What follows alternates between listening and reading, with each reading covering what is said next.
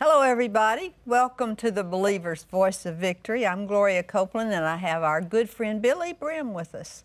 We're going to be talking about 2014, what's going to happen, and what's going to happen in the future according to the Word of God and the Spirit of God. So, Billye, we're all ears. We want to know. We want to be informed. Right, and you know, our future here. I know that too, because Gloria, you and I did this series on the Book of Revelation, and you know, whenever I'm out and about going to meetings, and there you are, and oh, we watched you when you were on with Gloria, and when is it going to be on again? It's so good to know somebody's watching. They're there, they're watching. Good. And they've got their Bibles, and they know that this is coming up, so they're all ready. There may be some of you who just happen to see these two women, but you'll want to stay on because everybody is interested in what's happening. In the end time. And people, Gloria, even in the world, they know something's up. Yeah, that's true. You can't have seen everything happen in the Middle East and what's happening right now and not know that Bible prophecy is on the fast speed. Amen. It's like you driving up here today. Would you indicate that I drive fast? We come up here from Gloria's house. I always stay at Gloria's house because, you know, she's been my friend since, I known her since the 60s. Way back. And friends since the 80s. That's 1900, last century, 1980s. But anyway, Gloria gets to drive up this runway. And there's no speed limit. No. And Gloria loves to drive fast. It's our runway and our pasture. Now, what kind of a car is it you've got? What were we? We were in a Mercedes today. It's pretty fast. And she puts the pedal to the metal. That's right. But don't you get that feeling that the pedal is to the metal? Yeah. When you're thinking of how we're in the fast lane and time is just quickening. The closer you get to eternity, remember Dr. Roy Hicks? That was spiritual this morning that I was coming up so fast. Not really, but I was glad the Lord gave me an application of it. And that's how it is. We're in the fast track. Yes, we are. And Jesus is coming soon, and 2014 is an amazing year. Amazing things are going to be happening in 2014, even signs in the heavens. And I'm going to be back here in 1 month, and I'm going to give you homework. Oh yes, really? homework. Well, I'm sure it'll be Right. good. From when we give the offers, it's going to have homework for the next time because we're going to be looking at the eclipses and the signs in the heavens that are going to be happening in 2014, and we're almost there. I mean, we're in 2014, but in April the eclipse starts. So right now we're going to... Is that the same as the blood moon? Yeah, that's the same as the blood moons that that's going to be exciting. Brother John Hagee's been talking about, going to wrote a book about. And so that's going to be next time, but we're leading up to it right now. Okay, we'll get ready. Now here we are in, we're going to be looking at what's happening. So you can only know what's happening by looking at the prophets. Only the prophets tell us what is going to happen.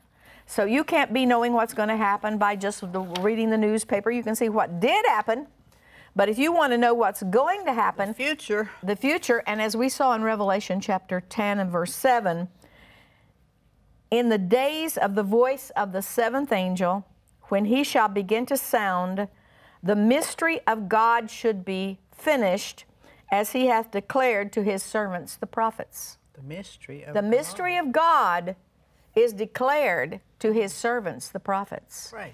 The mystery means plan, secret, a divine secret. Now this book right here, here it is, written down for us. This is God's plan for earth and humanity. And if you're going to know it by the Creator, then you're going to have to know this. And Genesis to Revelation, it's one book. And the prophets are the ones that he revealed it to. So everything, if you want to be on the safe side and not out there with some crazy ideas, then you see what the prophets said. And what the prophets said, 2 Peter 1 talks about this. Peter's getting ready to go to heaven, and I mean, that's a big deal because he was the one closest to Jesus. And it sends it sends shockwaves through the body of Christ that he's ready to leave. And he wants them to know that they were telling the truth, Jesus is coming. And they did kind of get shocked because they thought Jesus would be back way before this. He said, when he went up there at the Mount of Olives, those two heavenly beings said, this same Jesus is coming again in the same manner. Yes, that's right. And he'd been walking in and out among them for 40 days. So they expected him at any time. And so here in 2 Peter, Peter's getting ready to go. If you read 2 Peter, the whole thing is prophetic. We might do that sometime on this broadcast. We might look at 2 Peter. But this is an important part right here. 2 Peter 1 and verse 16. Peter said to them, we have not followed cunningly devised fables when we made known unto you the power and coming of our Lord Jesus Christ. In other words, we didn't make up fairy tales. He really is coming again. He really is. But we were eyewitnesses of his majesty. Now he's going to talk about when they were on the Mount of Transfiguration. He and James and John were there with Jesus when Moses and Elijah came and talked to him about, you know, what he was going to do. For he received, and he's talking about being on the Mount of Transfiguration, 2 Peter 1:17. For he received from God the Father honor and glory when there came a voice to him from the excellent glory. And this is what the voice said. This is my beloved Son, in whom I am well pleased. Praise God. And this voice which came from heaven, we heard. Peter, James, and John heard it when we were with him, Jesus, in the Holy Mount. But look at this, 2 Peter 1:19. We have a more sure word of prophecy. You'd think a voice coming from heaven and Jesus there and Moses and Elijah and the glory of God, you think that would be more sure. No, he says the written word is more sure. Praise God. We have a more sure word of prophecy. Propheticos is what he actually says. It means the prophets. Whereunto you do well that you take heed, as unto a light that shines in a dark place, until the day dawn and the day star arise. In your hearts knowing first that no propheticos of the Scripture, the Old Testament prophets, because that's all he had. They had the Torah, they had the prophets, and they had the Psalms. They didn't have the New Testament. So he's talking about the part of the Bible that they call the prophets. In Greek, the propheticos of the Scripture is of any private interpretation. For the propheticos, the books of the prophecies, came not in old time by the will of man, but holy men of God spoke as they were moved by the Holy Ghost. And in the Amplified Version it says, we have the prophetic word firmer still. And no prophecy is of any private or personal interpretation. For no prophecy, the propheticos, the Old Testament Scriptures, did not originate because some man willed it. That's what the Amplified says. But men spoke from God, who were borne along, moved, and impelled by the Holy Spirit. Praise God. So the mystery, we're told in the book of Revelation, that the plan of God is revealed to the prophets. That's the Old Testament prophets. Isaiah, Nehemiah, Daniel we're going to look at. David in the Psalms. Moses. And so that's what we're going to have to get for light on what's happening in the Middle East. You're going to have to get it from the Old Testament prophets. Romans 16 says, 16:25, excuse me. Now to him that is of power to establish you according to my gospel and the preaching of Jesus Christ, according to the revelation of the mystery, which was kept secret since the world began, but now is made manifest, and by the scriptures of the prophets, the propheticos, according to the commandment of the everlasting God, made known to all nations for the obedience of faith. And the word here in the Greek is graphe propheticos, the writing of the prophets. It is here in the Bible to tell us that it means the Old Testament prophets. Now in Matthew, Jesus himself, and of course he's the prophet of all prophets. In Matthew, Jesus said, you know, when they were talking about, by the way, folks, the Jews didn't kill Jesus, and really the Romans didn't kill Jesus. They were the instruments through whom the crucifixion came, but he died for our sins. That's right. And it was your sins and mine that he carried, and it was the plan of God. Often God's hand is hidden. It was hidden then, but it had to be. And in Matthew 26:53, Jesus said, you know, Peter had just cut off the ear and all kinds of things they were trying to do to stop this from happening. And Jesus said, I laid down my life. But in Matthew 26:53, he says, thinkest thou that I cannot now pray to my Father, and he shall presently give me more than 12 legions of angels? But how then shall the Scriptures be fulfilled? He's talking about the Scriptures of the Old Testament, Jesus. How can the Scriptures be fulfilled? The Scriptures have to be fulfilled. That thus it must be. In that same hour said Jesus to the multitudes, are you come out as against a thief with swords and staves to take me? I sat daily with you teaching in the temple, and you laid no hold on me. But all this was done, that the Scriptures of the propheticos, the Old Testament prophets, might be fulfilled. So there's a plan of God. He revealed that plan to the prophets, primarily in the Old Testament, and one day it's going to be finished, it's going to be completed. And that's what we see in Revelation 10:7.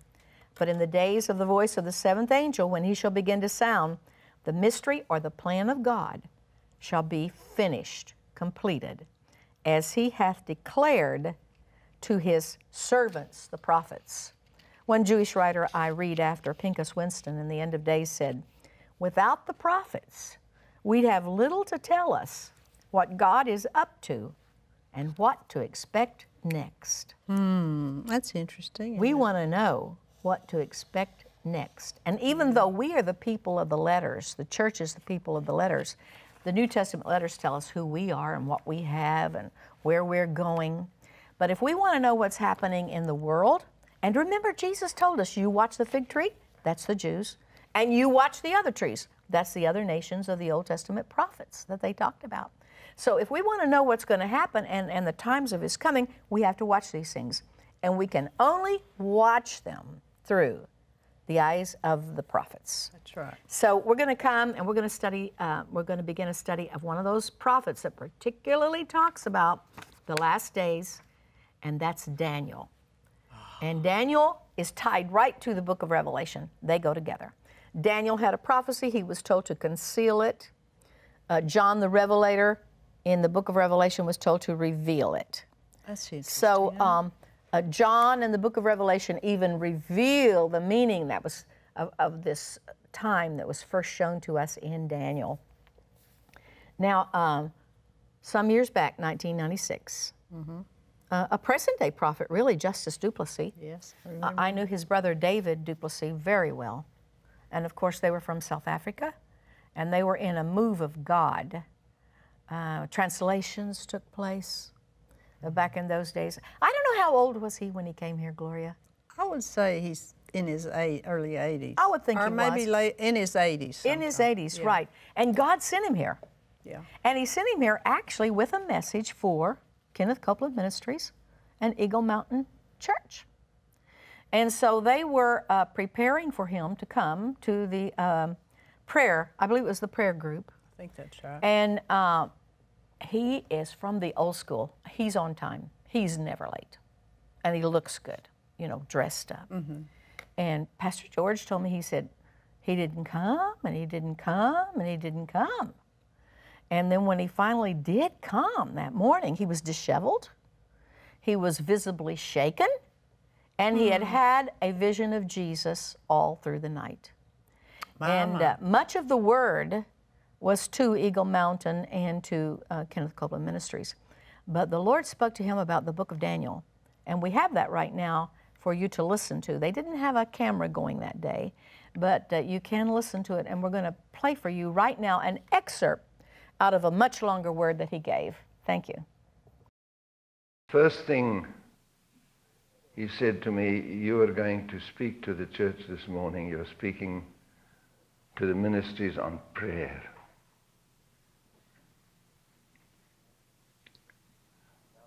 I want you to be my mouthpiece. You intended to speak on Daniel and certain excerpts from that. It is good because that is within the guidance of my spirit and within the center of my will. But forget your notes. You're not sermonizing. Regard it as a prophetic spirit that has come to you through me.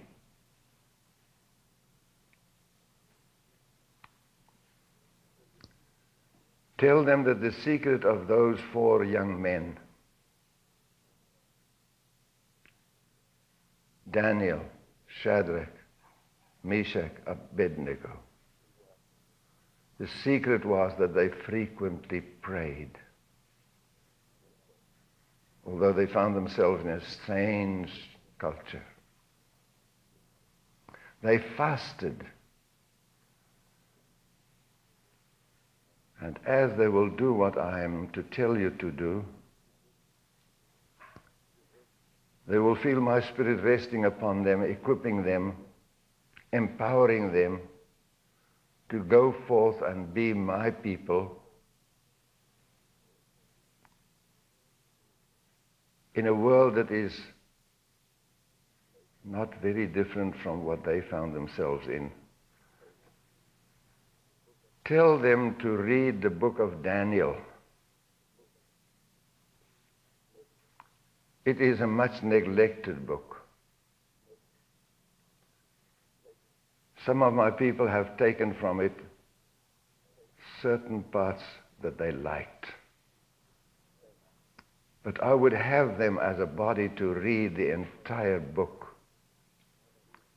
to commence with that reading individually and corporately as soon as possible. They must hear it word for word. They must note the number of times that these people fasted and prayed. And let fasting be one of the clear motivations in their life to know my fullness and to know my plan for them. Hallelujah. Folks, I tried to sleep, but this power of God rested upon me so heavily, so mightily that whenever God reveals himself to me, it's quickening and energizing. And yet this morning when I woke up, I was dried out. It was a remarkable experience.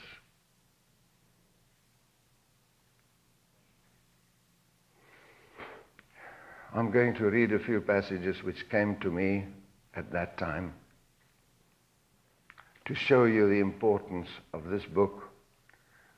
And Pastor George, I don't know when you're going to start it. The Lord says as soon as it's possible for you to do it. Do it methodically. Do it faithfully, both in your private capacities as a corporate body. Praise the Lord. And this great church here at EMIC with Pastors George and Terry, they endeavored to obey God. And in 1996, at that time, they called a Daniel fast. The people in the church gave up something, whatever they were led to do. I know some of them fasted television and other maybe foods as well. And they called me and they asked me if I would come and we would go through the book of Daniel together. And so we did that. I'm sure that was 1996. And now we're at 2014. I know a little more than I did then about the book of Daniel. And for one thing, we were watching it happen before our very eyes. So it's much easier to know prophecy fulfilled after it gets fulfilled, Yes, or while it's absolutely. getting fulfilled. That's right. So when you see those beasts that Daniel saw and you see them in the news, well then you know. So what we're going to do here for these next 2 weeks is we're going to do that. We're going to methodically look at the book of Daniel for 2 weeks. Please get your Bibles for tomorrow. Have a notebook. And then we're going to go through this wonderful, wonderful book. It's in 2 parts. The first 6 chapters of the book of Daniel are a chronological account of events in Daniel's life. But they give the beginning of something Jesus introduced to us, the times of the Gentiles. And in Luke chapter 21, that's when we see this marvelous phrase called, of course, from the mouth of the greatest of all prophets, our Lord and Master. Luke chapter 21, they've asked him, you know, what is the sign of your coming? And so he gives some signs. Now this time, when he's answering a question, says, when will these things happen? And he had just prophesied them the destruction of the temple. And we know that it did happen 40 years later in 70 AD. The second temple was destroyed. And so he says to them, verse 20 of Luke 21, when you shall see Jerusalem compassed with armies, that would be the Roman army, then know the desolation thereof is nigh. And in verse 24, and they, meaning the Jewish people, shall fall by the edge of the sword, and shall be led away captive into all nations. And Jerusalem shall be trodden down of the Gentiles, and Gentiles means nations, until the times of the Gentiles be fulfilled. Jesus is the one who coined the phrase, the times of the Gentiles in Jerusalem. Gentile possession of Jerusalem. The times of the Gentiles began with the Babylonian captivity, and they shall end when Jesus comes and restores the kingdom on earth to the Jews. And Jerusalem goes back in the hands of the Jews. So we're at the very last of it now. And the whole book of Daniel is the very first of it. It's when the times of the Gentiles began. So to understand the ending, we're going to look at the beginning. And then we'll come over to the ending as well. That's exciting. Because this is an amazing thing that it encompasses the times of the Gentiles. And the times of the Gentiles is a prophetic period that we're right now near the close of, and we'll know more about it when we go through this wonderful book. We won't neglect it. He called it a neglected book. So that, you know, the Lord, to Brother Justice Duplessis, will not neglect it. Right. We're here at 2014, January. That sounds like the... it sounds like if future. Somebody would have said 2014 to us when we were young. We would have thought it was all over. Oh, my goodness. But here we are. And we're looking at the book of Daniel, the prophet. And he actually prophesied over right into the future that we haven't come to yet. And he made the book, so we know that it is right on. It is right on. And we heard from Justice Duplessis yesterday. I know that sometime you'll be able to get these on archives or some other way. So if you missed yesterday and listening to Justice Duplessis, who came here from South Africa, had an open-eyed visitation of Jesus all one night, then you can hear it in his voice when he comes the next morning to an EMIC prayer group and talks to them about the importance of the book of Daniel. And so that's what we're going to do, because Jesus talked to him about it. Yeah. So that's what we're doing right now. We're obeying the Lord, and we're going to look methodically.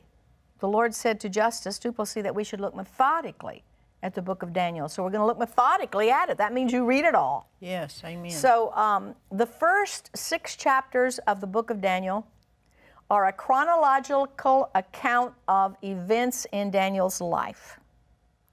Chronologically, it tells of the beginning of the Jews' diaspora from Israel. Their Babylonian dispersion was the first. And the beginning of the times of the Gentiles. Jesus spoke to us in Luke 21 about the times of the Gentiles. So we're going to see them begin, And then Daniel's going to prophesy over to their end.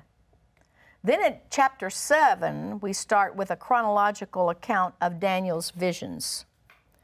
Before we begin the divinely inspired account of the history and the events in Daniel's life in the first 6 chapters, we need to find out what got them there, what got the Jews to this place of dispersion, what got them to the place of the beginning of the times of the Gentiles. And so we'll look at the book. This book, you know, Gloria, Jerry Savelle said one time, they call us word people. They might call us favorite word people because people tend to just get them a verse out here and there, and that's good. We walk by it. But after you've been born again for a while, you need to know something's going on. That's and right. It's a plan, and it's God's plan. And things might look bleak right now, but the future's as bright as God can make it. So we want to look at that. And here's where they were. We're going to begin with the history that brought them up. It's a divine history, remember, not the history of everything that ever happened, but what brought them to this place. And we're going to begin in Genesis chapter 6. I trust you have your Bible there. And we're going to talk about a judgment that came to the earth and what came out of it. Genesis 6:1. And it came to pass when men began to multiply on the face of the earth, and daughters were born unto them, that the sons of God saw the daughters of men that were fair, and they took them wives. Verse 4, and there were giants in the earth in those days. What all this means, we don't know. But somehow through this angelic interjection, evil angels for sure, into humanity, the result was something that had to go. Yeah. And it was giants, and it had to do also with wickedness. I would ask you to explain that, but I know you don't know either. I don't know. I have no idea. I could only tell you this. Now, I've read a lot about it. Yeah. I've read a lot about it, but all we know is there were giants, and then we only know what God reveals us to know. That's right. And there are a lot of theories about children, giants and children. That's right. Actually, children's in italics, but I think it bears that out. Yes. And so in verse 5, we do know that there was wickedness through the whole earth. Now remember, God's got an enemy, yes. Satan. Yes, yes. And Satan's got forever. Angels. Yes. The ones that fell with him and the ones that follow him. That's and right. Satan is always fighting God's plan. This book is a plan. You know why? He wants to be God. He wants to be God. And he can't do it. He thinks he can, though, Gloria. Yeah, he does. That's the way pride is. And he doesn't give up. And we've got to be the same way. We don't give up. That's right. So here's what happened then at that time. It brings judgment, his wickedness, and he will finally be judged out of here. Good. But Genesis chapter 6 and verse 5, and God saw that the wickedness of man was great in the earth, and that every imagination of the thoughts of his heart was only evil continually.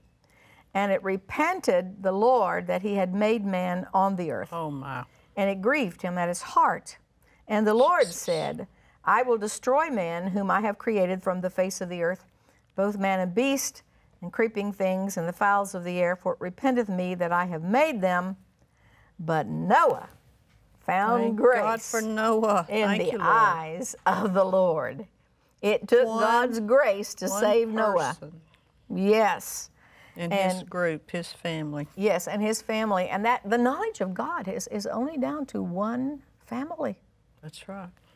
And so God judges all the other. Thank God he did, because I believe if this judgment had not come, Noah's sons would have succumbed.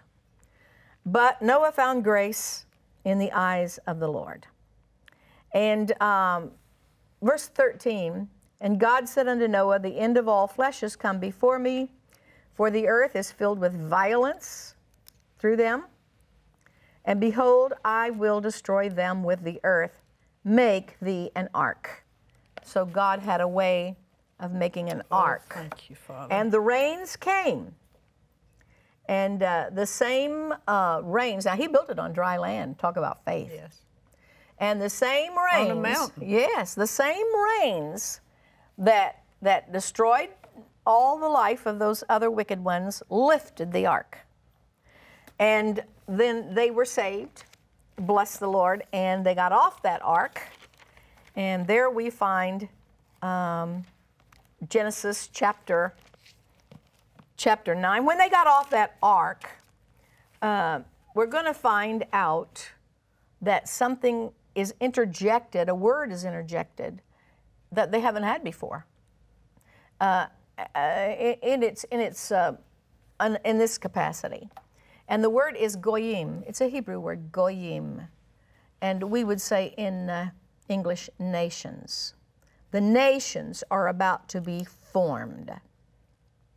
Now, it is written in the book of Timothy, study to show yourself approved unto God, a workman that needeth not to be ashamed, rightly dividing the word of truth. So I heard Brother Hagin teaching it on one time, and he said, do you know what Jesus, he said, I'm going to teach you today, he said this to a Rhema class, I'm going to teach you today on marriage, divorce, and remarriage. He said, do you know why what Jesus said in the Gospels does not match what Paul said in the letters? And of course they didn't know why. I didn't know why. I was listening to the tape. I thought Jesus and Paul should agree. And he said the reason why is they were talking to two different groups of peoples. Jesus was talking to Jews living under their covenant, and Paul was talking to the church living under the new covenant. Yes. The law of love is the only law we have. And so he was taking case by case, Paul was, and interpreting it in the light of love. So then Brother Hagin said when he was talking to a Rhema class that was going to they were dedicated to be ministers of the gospel. And so he said, you must know how to rightly divide the word. He said, all error in churches and preaching and this and that, all error comes from a wrong division of the word of God. So he said, he gave them several rules. One of the rules was, always find out who's doing the talking and find out who they're talking to in any scripture. And he said, scriptures can be addressed to groups of peoples. And there are three groups of peoples to whom a scripture can be addressed. This is so important in rightly dividing the word. 1 Corinthians 10:32 gives us those three groups. Give no one, now Corinthians is a New Testament letter to the church. So writing to the church, God said, don't offend anyone, neither the Jews nor the Gentiles, nor the church. Now, a better way to say it is the Jews, the nations, or the church. Yeah. And so the Bible tells us who these peoples are. In the Old Testament, just two of them, the Jews and the Gentiles, or the Jews and the nations. In the New Testament, any Jew, any Gentile who believes that God raised Jesus from the dead and accepts him as Lord comes into this mystical body of Christ, the church. So in the Old Testament, we're only going to see the Jews and the nations. And actually, during that last 7 years on the earth, during what we call the tribulation, you'll just see the Jews and the nations. Church being in heaven. We talked about all that when we were doing the book of Revelation. But first mention is important. And the first ones that God mentions are the nations. The first of the three people groups that are introduced to us, when they were formed as nations, it happened after the flood in Genesis 10 when they got off the boat. Genesis 10, chapter 32. These are the families. Verse 32? Chapter 10, verse 32. The whole chapter of Genesis chapter 10. See, it starts off here and it says, now these are the generations of the sons of Noah, Shem, Ham, and Japheth. Noah had three sons, Shem, Ham, Japheth, and they had sons. And after each one of them, God begins with Japheth in verse 2, and he gives his sons. And we can trace nations back to them. For instance, one of Japheth's sons is Yavan, and that's Greece. And so then it says in verse 5, by these were the isles of the nations divided in their lands, every one after his tongue, after their families and their nations. Then they do Ham, and then they do Shem. And the last verse of the chapter says, and there are 70 nations here. We have a chart of nations that we're going to put up for you. There are 70 nations here. You can go through and count them yourself if you want to. These are the 70 foundational nations. All the nations of today came from one of these groups of peoples. And to count 70, there's a special way to count it. You don't count Shem, Ham, and Japhet. You don't count the Philistines. And you're going to end up with 70 nations. Now, these 70 nations, this is the beginning of them right here. God had told them what to do when they get off out of that boat. He's got instructions for them. And that's in chapter 9, Genesis 9, chapter 1. And God blessed Noah and his sons and said unto them, be fruitful and multiply and replenish the earth. Now, I'm going to read that to you after from the latest edition of the New American Bible. And it says, be fruitful and multiply and fill the earth. So, how do you like to be told you're 8 people, you're on the globe, you're the only people there are, and God tells you to fill the earth? And then he says, have sex. Yes. Because that's the only way you're going to do it. There isn't no other way, and it's going to have to be a man and a woman. It's going to have to be Shem, Ham, and Japhet and their wives. I'm sure they were glad to comply. But they didn't comply with, they didn't get the thought, we got to move through all the earth. We're the only ones. They didn't get that thought. Well, they got that thought, I think. And I think that can do this job. Yeah, but fill the earth. You know, that means you're going to have to go about in the earth. And they didn't do it. In the year 340 years after the flood, 340 years after the flood, the survivors had made no move to obey God and move throughout all the earth.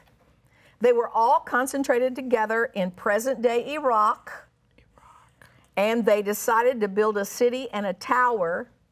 And this is what they said. Isn't that interesting? Lest we be scattered upon the face of the earth. They were resisting. We don't want to do this. That's right. We want to stay right here, and we want to stay together. Isn't that interesting? The thing they were told to do, they resisted. They didn't do. They didn't want to. That's pretty, you know. It's common. Even today. Sad to say. But so we're going to go to now. Something? We're going to go to chapter 11. It tells about their rebellion there, and it says in chapter 11, verse 1, now the whole earth was of one language and of one speech, and it came to pass as they journeyed from the east, wherever they landed on Mount Ararat, that they found a plain in the land of Shinar. Shinar, S-H-I-N-A-R, is Babylon. It's the same thing. It means the same thing. And they dwelt there, all together. And they said one to another, go to, let us make brick and burn them thoroughly. Now, there are no natural stones in this land where they are, in the plain of Shinar. They couldn't have used stones. They had to have bricks, and they made some pretty beautiful bricks. We're going to show you some pictures later of the Ishtar gates. And so they said, let us make bricks. They had brick for stone. That's the best they could do, you know, a stone building. Yeah. Gloria, I go to Israel, and there are these stone buildings that are there from ancient times. Herod built the tomb over Abraham, Isaac, and Jacob and their wives, Machpelah. It's still standing there. I mean, just as good as ever. And we built straw houses and wood houses and whatever, but those stone houses stay. So the best they could do was these bricks. And they built some pretty nice bricks, and some of those are still standing, some ruins. And they said, let's make these bricks, verse 4.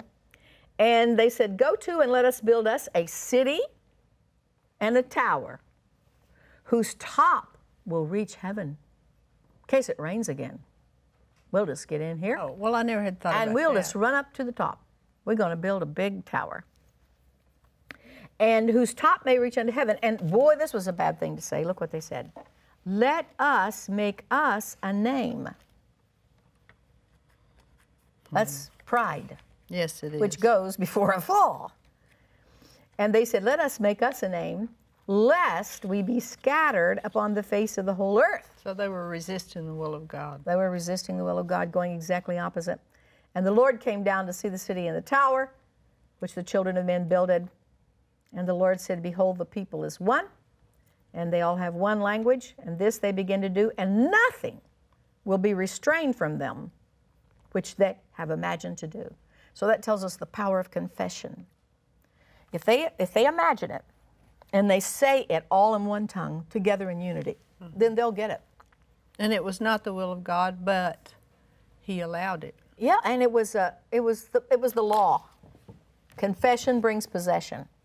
So what can He do? He'll mess up their confession. So He messes up their language.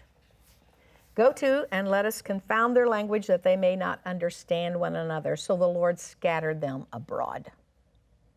Now they had a leader in this rebellion. And the leader that they had in this rebellion is a man named Nimrod. And if you'll go back over to Genesis chapter 10, verse 8. And Cush begat Nimrod. He began to be a mighty one in the earth. He was a mighty hunter before the Lord. Wherefore it is said, even as Nimrod, the mighty hunter before the Lord, and the beginning of his kingdom was Babel. And out of that went forth Assyria and Nineveh and on and on. Now I'm going to read to you from the Chumash. That's the first 5 books of the Bible, the stone edition of the Chumash. They have a note on this verse. Before Nimrod, there were neither wars nor reigning monarchs. He subjugated the Babylonians until they crowned him. God didn't tell him to go around there crowning kings. No. He's their king. He subjugated the Babylonians until they crowned him, after which he went to Assyria and built... He put them to work building cities. Yeah, yes. And he went to Assyria and built great cities. The Torah calls him a mighty hunter, which Rashi and most modern commentators interpret figuratively. Nimrod ensnared men with his words and incited them to rebel against God. He hunted men's souls, like Satan, his inspirer. His first conquest, which laid the basis for his subsequent empire building, was Babel. And this Babel became the center of Nebuchadnezzar's Babylonian empire, which we're going to find in the book of Daniel. It was one of the greatest cities of the ancient world. With this rebellion began the Babylonian system and all things Babylon. Kenneth Copeland, in teaching about the Babylonian system, called it man's attempt to meet his own needs. That's right. That's accurate. Without God. Now, we're going to find that that Babylonian empire, which comes many centuries later, but the Babylonian empire of Nebuchadnezzar is built in the same place, and it's built on the foundation of the rebellion that came right there at Babel. And so when we get over to the book of Revelation... Yeah, that's right, man. Yeah, man. That's what meeting his own... That's what I see when I watch the news. Man attempting to settle this. Man attempting to settle that. When they should get down on their knees, they should get this book right here. And they could say, God, we see this and this. That's what Daniel did. Now how can we work with you? What can we do? But they're still, and they're going to be doing it, Gloria, all through the book of Revelation. And in the book of Revelation, it's that Babylonian system that becomes a part of that beast. And that whole Babylonian system that's still going from there, rebellion of the nations against God, is going to be judged and taken out of this world. Praise the Lord. Wow. Glory be to God. That's awesome, isn't it? It is awesome. You see, you have to study the beginnings. If you don't study the beginnings, you don't understand the end. Yeah, and you see what's happening now. And Right. you know what's going to come out Yes. in the end. God's going to have exactly what He said. I'm on His side. I'm on Glory God's to side. God. We're going to study the book of Daniel as it applies to the whole book of Revelation, really. The whole 7 years is introduced to us in the book of Daniel.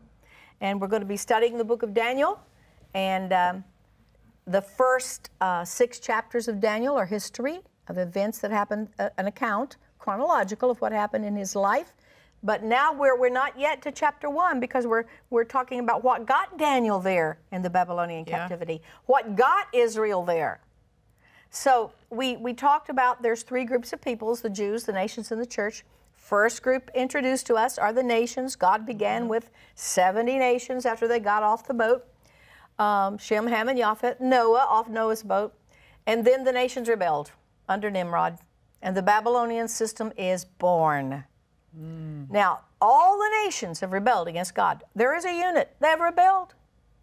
But God had a plan. He always has a plan. Yes, that's right. And his plan, he just didn't say, oh my goodness, Holy Spirit, I wish you'd look there, they've rebelled. He knew they would rebel. He didn't want them to rebel, but he doesn't make Pinocchios. He doesn't make robots. He makes men with a will to serve him. And we're going on into eternity future, and we need to be people of will who made choices for God. Oh, and so they all rebelled. But God has, if they will take it, he has a salvation for them. And so what he did was this. Not willing that the nations would perish, he separated a nation unto himself, a holy nation, and he gave that holy nation a holy call, a holy job. So Genesis chapter 12 and verse 1, you're familiar with it. Now Jehovah said unto Abram, get thee out of thy country and from thy kindred and from thy father's house unto the land that I will show thee, and I will make of thee a great nation. Amen. And I will bless thee and make thy name great, and thou shalt be a blessing. And I will bless them that bless thee, and I will curse him that curseth thee. And in thee shall all families of the earth be blessed. All the nations of the earth, their blessings lie in that nation of Israel. Now, God called a man who would live by faith to be the patriarch of that great nation, separated wholly unto God. He rewarded Abraham and his natural seed by promising them a land. He promised a blessing upon them. He promised that he personally would bless people that bless them. He personally would curse people that curse them. And all the nations of the earth are blessed in Israel. Just think of it. We have the Bible through them. The primary blessing is, of course, the Messiah, our Lord and Savior. But also in the millennium and in the ages to follow, earth and the sheep nations, their blessings are tied up in the blessings of Israel. Now, when God called this nation, he calls them the chosen people. Well, what are they chosen to do? Everybody knows they're the chosen people. Well, the chosen people are chosen for a job, and their job is to reveal God. Their job is to reveal God to all the nations. And so in Romans 9, 10, and 11, which all 3 chapters go together, Romans 9, 10, 11, and they are the revelation of God to the church. They're one of the letters to the church on the mystery of Israel. And we're going to start with verse 25, Romans 11, 25. For I would not, brethren, have you ignorant of this mystery, lest you be wise in your own conceits. It's amazing to me that all the things where God said, I don't want you ignorant, people are so ignorant. He said, I don't want you ignorant of the spiritual gifts. They're so ignorant of the spiritual gifts. I never had thought of that. And I guess that's his way of pointing it out. I don't want you ignorant of my plan for Israel. He said as well, whether it's followed or not. I would not, brethren, have you ignorant of this mystery. He's talking in these 3 chapters about Israel. Lest you be wise in your own conceits. That's what happens with replacement theology. They're conceited. They think that God only has got the church and that's it. No, he calls Israel my people. That a hardening in part hath befallen Israel until the fullness of the Gentiles be come in. Now this is not talking about the times of the Gentiles' rule in Jerusalem. This is talking about the last little goy, last little Gentile gets into the body of Christ. And so all Israel shall be saved, even as it is written, there shall come out of Zion the deliverer, he shall turn away ungodliness from Jacob, and this is my covenant with them when I shall take away their sins.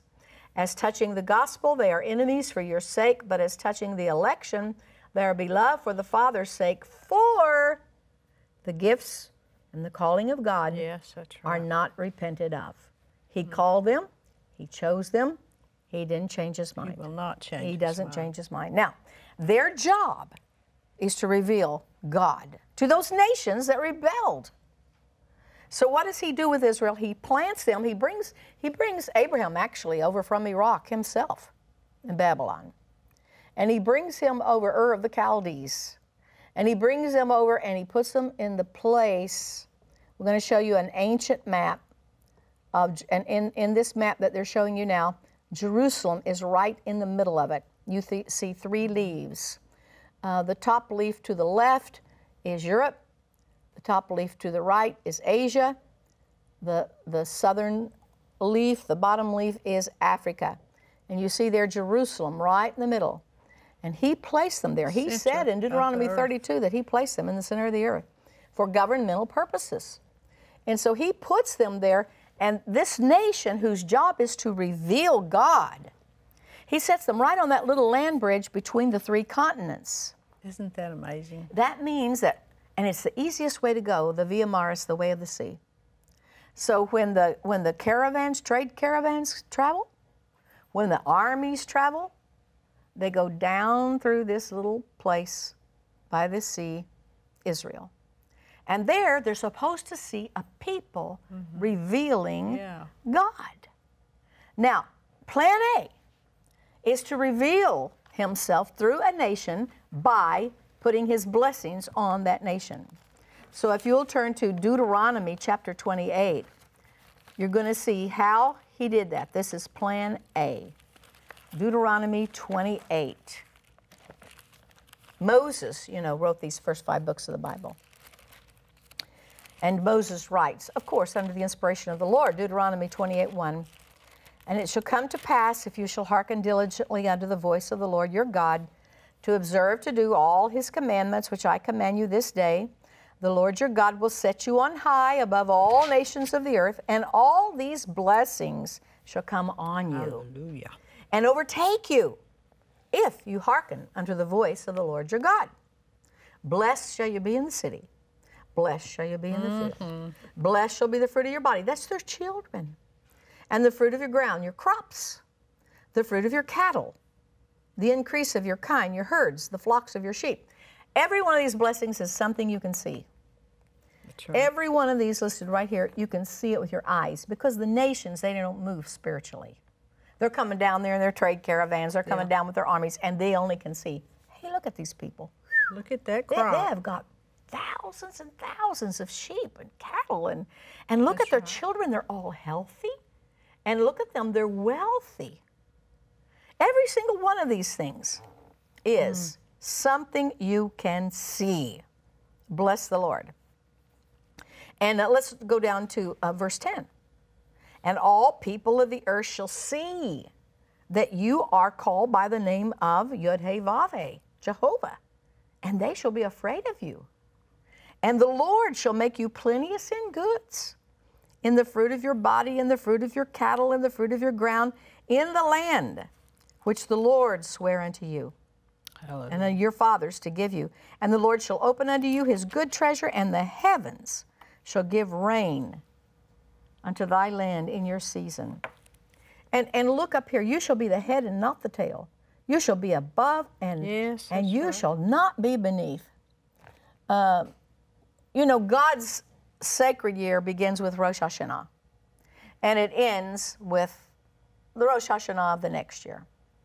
And when we had Rosh Hashanah in September, I thought about one time when I was in Israel on Rosh Hashanah, and we were at a long table, and the man who was, presiding at the table, the dinner for Rosh Hashanah, they brought in front of him a big fish head, something like that on a plate. It was a big fish, it had a big head, and its eyes were looking up, like this, and it was steamed. And so he went through these blessings. And he took a little piece of that fish from the bottom that was steamed and ate it.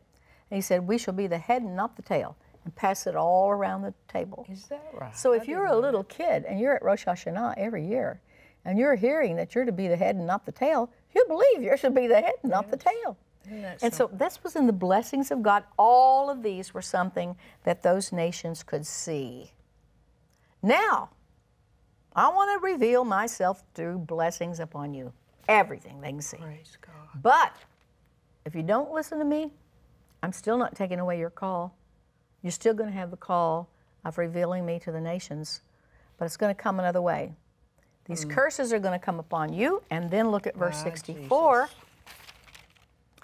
The Lord shall scatter you among all people from one end of the earth to the other.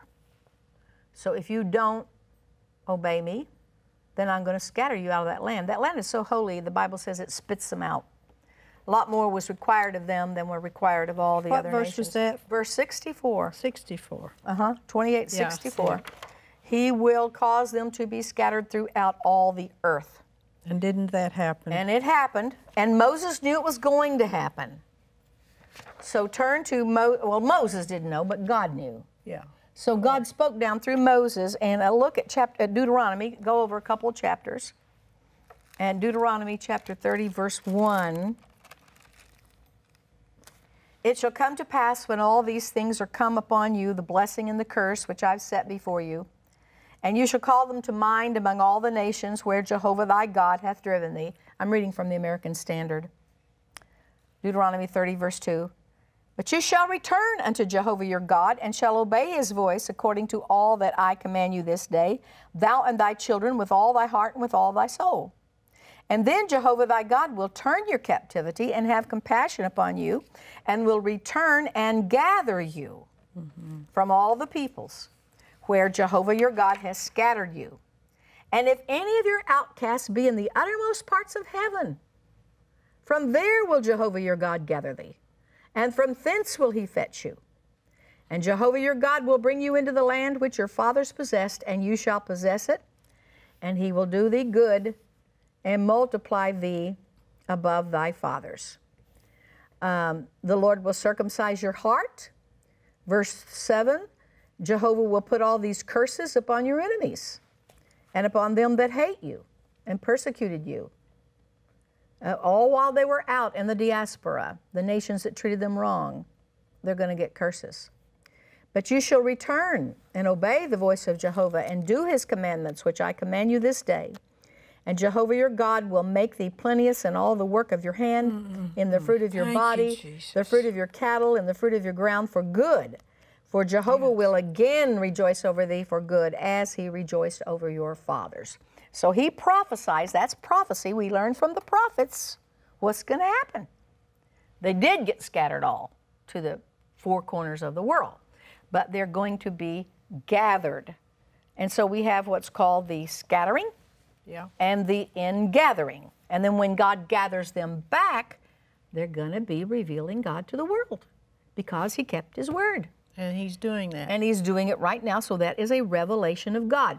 I put together a little book, just a little one you can carry around, called God's Promises to Israel for the Land, and another one, little one, God's revealed plan that the nations who mistreat them will be judged for doing that. So I'm going to do another little book. I'm going to call it The Scattering and the Ingathering, and just use those scriptures. That's good. Because that is what... That's a sign. That's a sign to us right now. I'm glad we don't live when they were being scattered. I'm glad we live when they're going to be, when they are being gathered. Because the blessing is in there. The blessing is in that. Jesus is coming soon. Now, when Jesus, in Luke chapter 21, he's giving them the time that he's going to destroy, not he's going to destroy, but the second temple would be destroyed by the Titus and the Romans. And he told them that that would happen. In Luke 21:20, you shall see Jerusalem compassed with armies.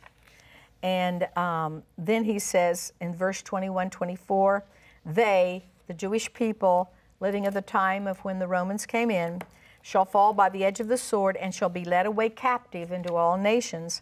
And Jerusalem shall be trodden down of the Gentiles until the times of the Gentiles be fulfilled. So they lived in the land. They knew blessings. They lived until the times of David and Solomon were great blessings. Joshua took them into the land. I mean, it's like reading a superhero book. And then David came and they built the temple. But then afterwards, David's sons fought. Idolatry was introduced, and they were scattered. And Israel in the plan of God, David Barron writes, the Babylonian captivity, with which commences or begins the times of the Gentiles, will only close with the end of this age, when the kingdom shall once again be restored to Israel. So they're coming back, and we're living in the time when the greatest miracle is taking place. Now, the temple was destroyed. The first temple was built by David. God showed David the plan for it. Solomon built it, and they had this great, wonderful temple. It should have been one of the wonders of the world. And miracles happened there every day. They would offer up on the altar the sacrifices, and no matter how the wind blew, the smoke would go straight up to God. All kinds of miracles were taking place there. That's awesome. But then they sinned. Satan. Now, what made this temple different? You can read about it in 2 Chronicles 5. The glory of the Lord, we call it the Shekinah, the Shekinah. It was like a cloud, a bright cloud, and it was over the ark, and it was in that temple, and that was God come to live in their midst. Praise But when they sinned, God took away the glory. He took that out. And in Ezekiel chapter, in the book of Ezekiel, I was so amazed when I found this out. You know, when Ezekiel saw that wheel within a wheel, and he saw that amber and all those, actually it was a chariot of God, and it had come for the purpose of doing something, to escort that glory out of the temple. So let's read about it. I've got the scriptures here. Ezekiel 1:4. I looked, and behold, a whirlwind came out of the north, a great cloud and a fire enfolding itself, and a brightness was about it. And out of the midst was the color of amber, out of the midst of the fire. And out of the midst thereof came the likeness of 4 creatures, and this was their appearance, and they had the likeness of a man. Now verse 15. I beheld the living creatures, and behold, one wheel upon the earth by the living creatures with his 4 faces. The appearance of the wheels in their work was like unto the color of a beryl, and they had one likeness in their appearance, and their work was as if it were a wheel in the middle of a wheel. Actually, it's a chariot of God, but to him it was a wheel in the middle of a wheel. You probably heard the old spiritual, Ezekiel saw a wheel way up in the middle of the air. And this chariot, and the beings that escorted it, Ezekiel 1:20, whithersoever the Spirit was to go, they went. And thither was their spirit to go, and the wheels were lifted up over against them, for the spirit of the living creature was in the wheels. When those went, these went. And when those stood, these stood. And when those were lifted up from the earth, the wheels were lifted up over them, for the spirit of the living beings was in the wheels. Verse 26, and above the firmament that was over their heads was the likeness of a throne, and the appearance of a sapphire stone. And upon the likeness of the throne was the likeness and the appearance of a man above it. And I saw as the color of amber, as the appearance of fire round about within it, from the appearance of his loins upward, fire, and from the appearance of his loins downward, fire. And it had brightness round about it. Hallelujah. So this being, these living creatures, and this one who sits upon the throne, who is there with them, and the departure, they have come for the Shekinah. They're going to take it back to heaven, that cloud. Praise God. Ezekiel 9:3, and the glory of Israel was gone up from the cherub, whereupon he was to the threshold of the house. And he called to the man clothed in linen, which had the writer's inkhorn by his side. The Talmud says that there were 10 stages of the removal of the glory, and we can read about them in Ezekiel chapter 10, in verse 4. Ezekiel 10:4, then the glory of the Lord went up from the cherub and stood over the threshold of the house. It was behind the Holy of Holies. Then it goes up and it goes to the threshold, and the house was filled with a cloud, and then to the court, and the court was full of the brightness of the glory of the Lord.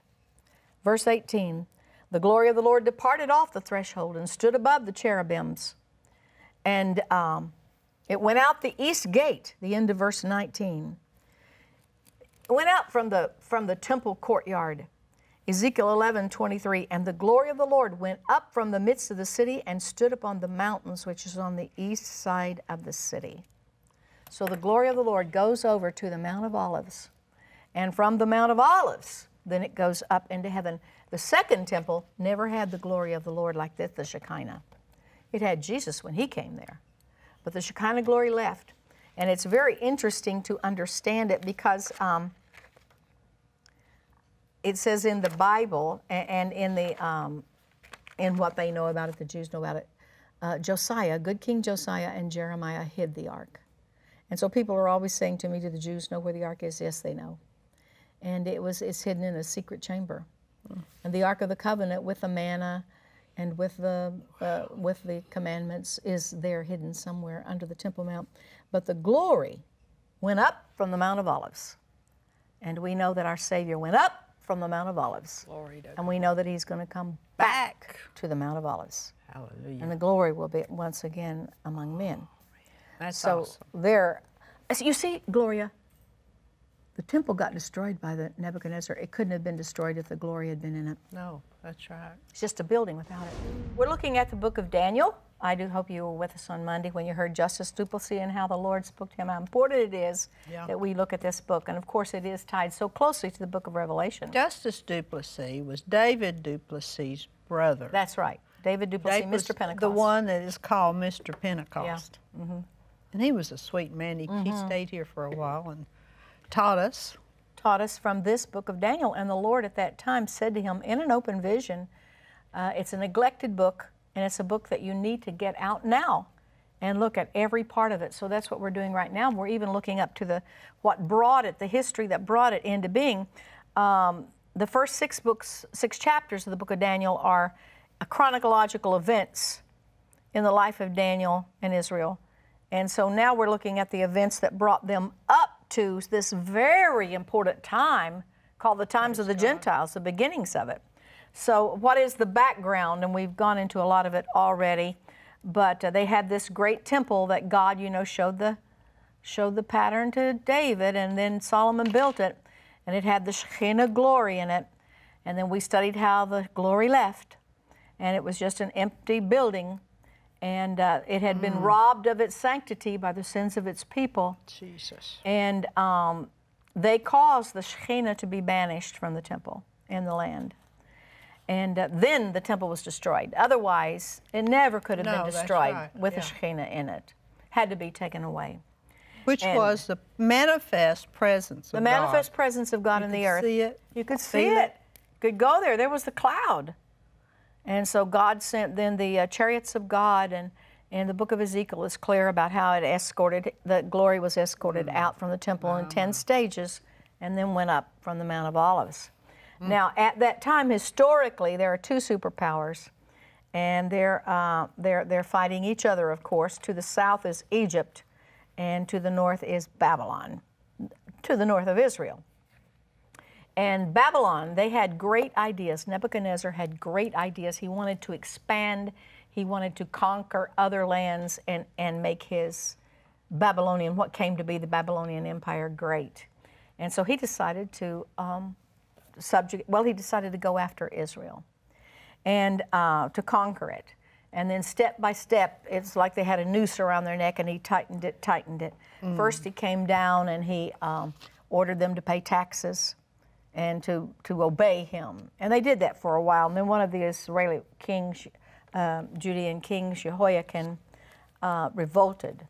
And then after 3 years, here comes Nebuchadnezzar. He puts down the revolt and takes away many of the vessels from the temple, the golden vessels from the temple. And he also took people this time. And from those people, he took their finest youth. And among them was Daniel, Hananiah, Mishael, and Azariah. Those are all their Hebrew names. We know because it calls them, it used the Hebrew word Yeladim. And to be called Yeladim, you're no older than 15. So these boys were 15 years, no older than 15. Now, is Daniel the only one that is well known?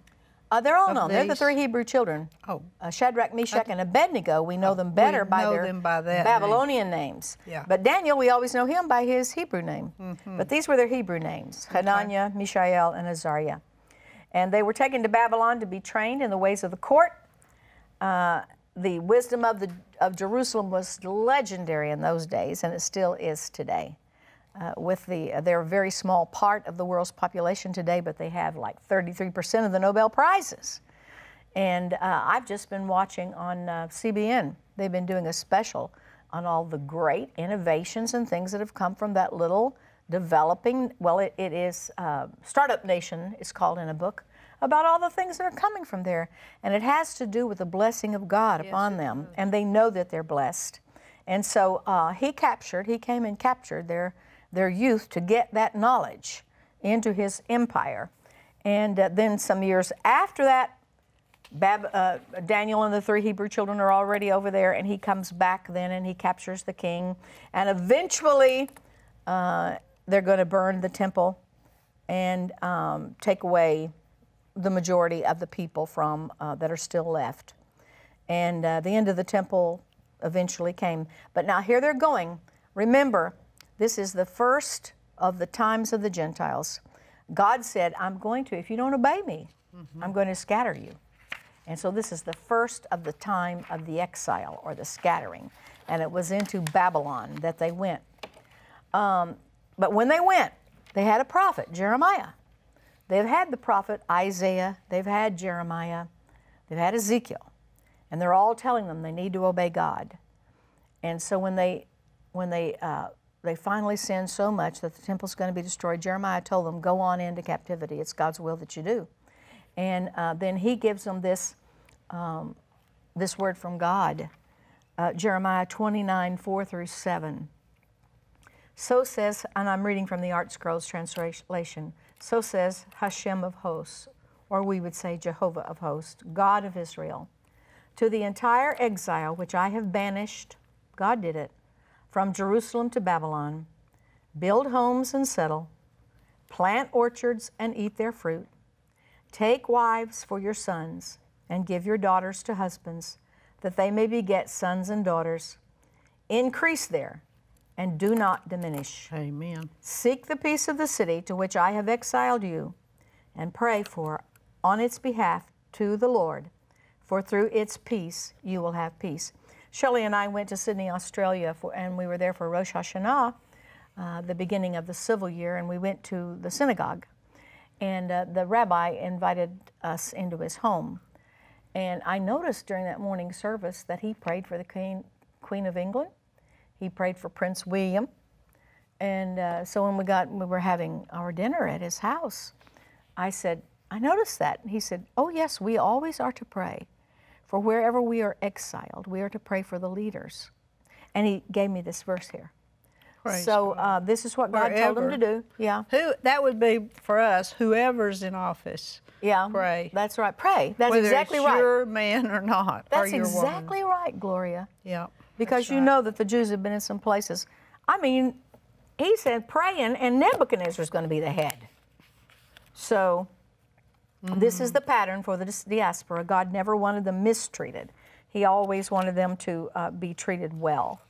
Now, there were 9 centuries from the Exodus to the exile. When they came out of Egypt and became the nation, they actually became a nation in Israel. It was 9 centuries then.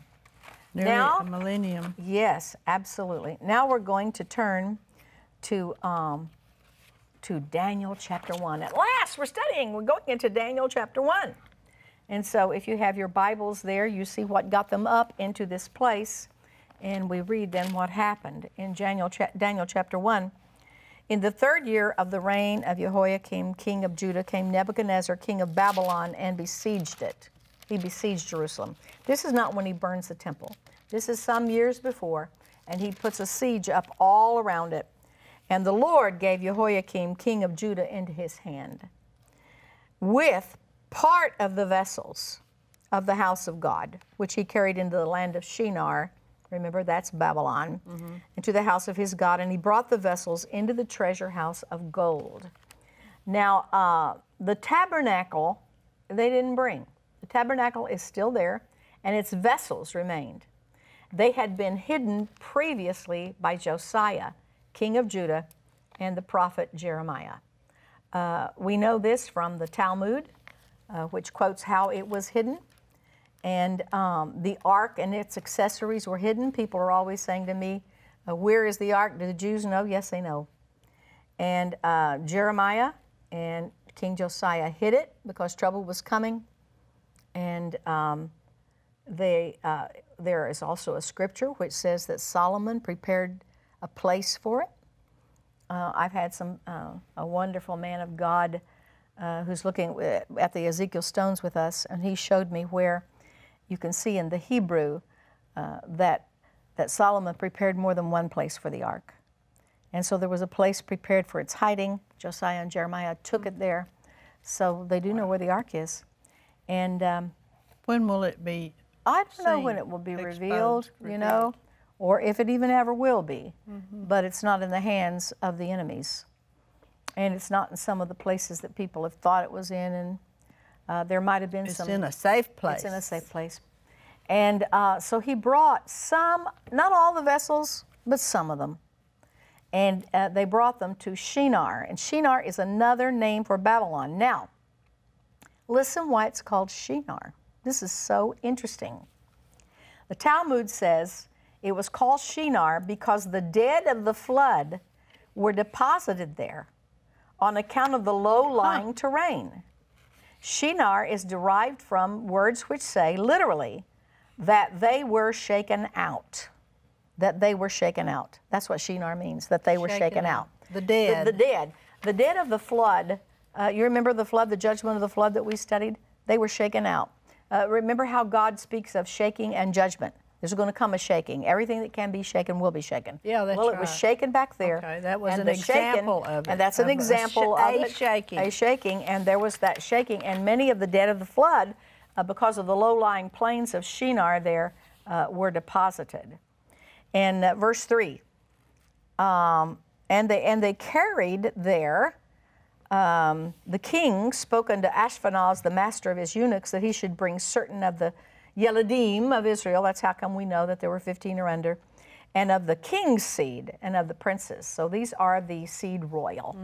They have come from the house. At least Daniel is from the lineage of the children of Judah.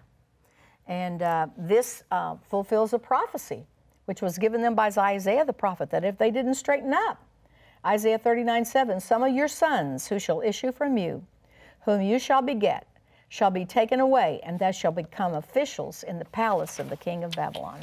See, Isaiah the prophet prophesied that many years before, that some of your sons are going to be carried off, and they are going to be, it's in Daniel chapter 1 here, page 2. That's where I skipped over to here. And some of your sons, this is amazing to me because God, how do you know what's going to happen? The prophets tell you. And Isaiah said they're going to be carried away and they're going to become officials in the palace of the king of Babylon. And they did. Daniel became official. What are the odds of that? I know it. I mean, it had to be God. It had to be moving. God, and it was God. And that just shows you he can get anything done that he He wants can. done. I'm telling you. No matter how No far. matter how it looks.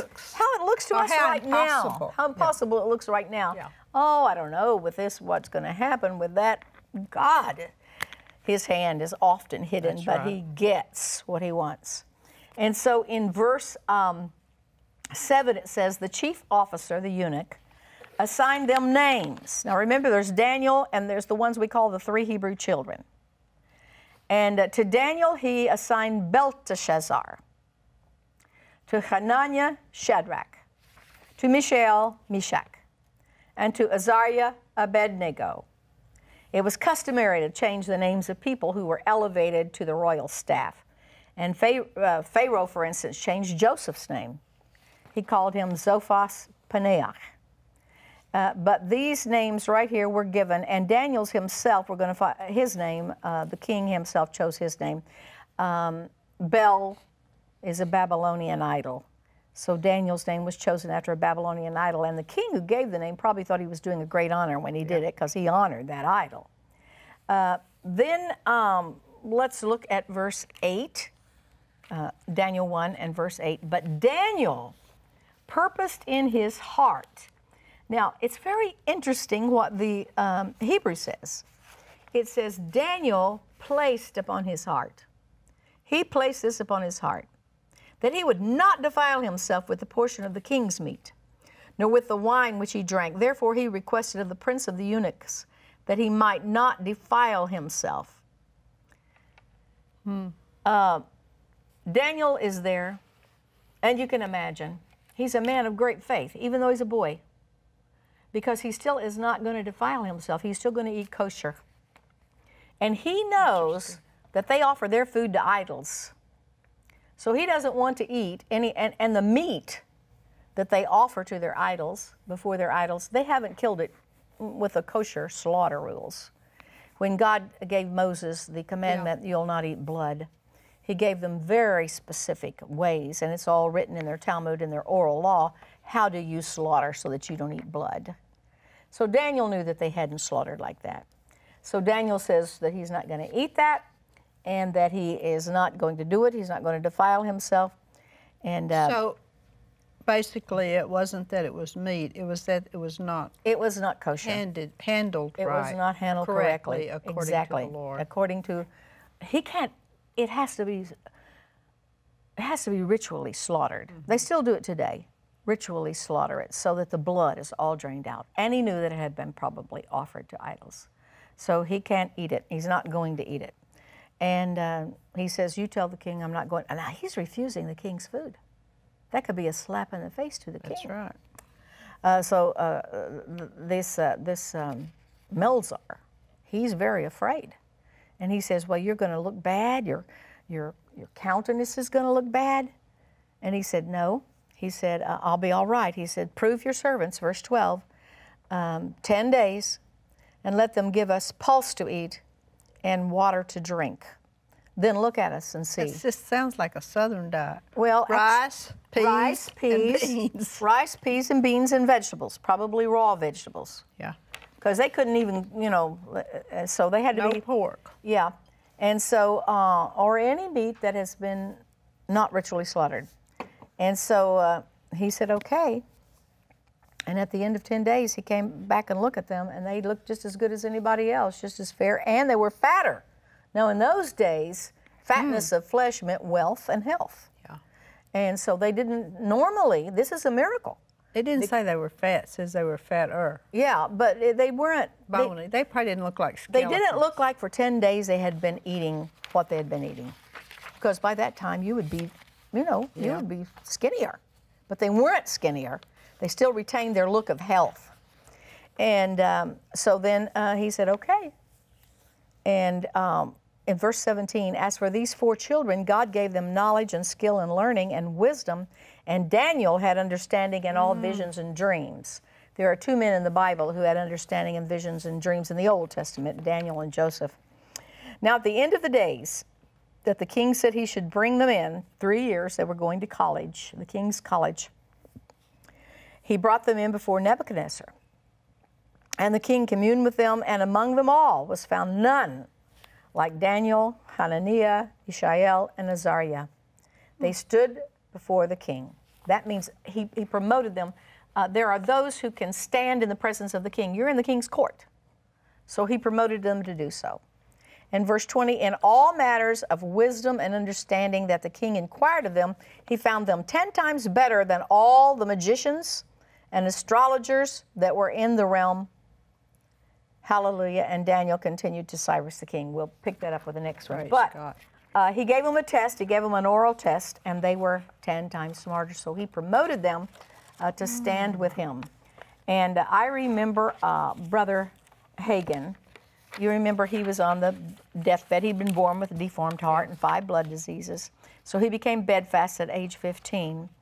And on that bed, he got his healing. And he went back to school. And when he had gone to school before, of course, he was sick and he missed a lot of days, and he had a D average. But when he went back to school, high school, after he was raised up off that bed of affliction, every day he walked to school saying, because he had seen on the bed of affliction, Mark 11:23, whosoever shall believe in his heart and say with his mouth. So he took John 1:4, in him was life, and the life was the light of men. And then he took this right here. In all matters of wisdom and understanding that the king inquired of them, he found them 10 times smarter. Oh, he used verse 17.